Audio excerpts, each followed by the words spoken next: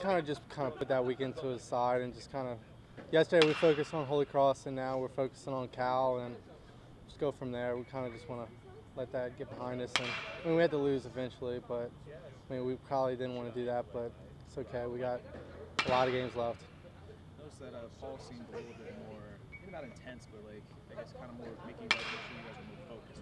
So maybe is that something you kind of did over like yesterday in the game, and is that something that you guys need to kind of focus on? Yeah, we just need to grow from that. We can't just let that get us down, and we just kind of gotta grow from that, become a tougher team, and just take it one day at a time. Have you ever faced Cole in the squads? Yeah, I have. I did. What's his stuff?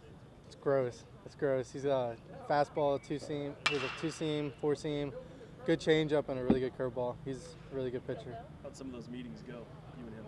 I think I got a few hits on him, but he got me out a few times too. So we kind of went back and forth, but he's a really good pitcher. What makes his stuff so special? It looked great last couple times he's been in. Just he's a big kid with a live arm, and just God just blessed him with a really good arm, and he's got really good stuff with it. You guys learned from I guess a win like yesterday, kind of get you guys back on track, especially for you playing as well. What does that do for you guys' confidence, try and know that you guys can get back on track? We just got to take that and just kind of run with it. Just know that we're a really good team. The pitchers threw pretty well. Hitters did well, and we kind of got to put it all together this weekend and have a good full squad win. What is kind of the focus for this weekend? Obviously, you're not.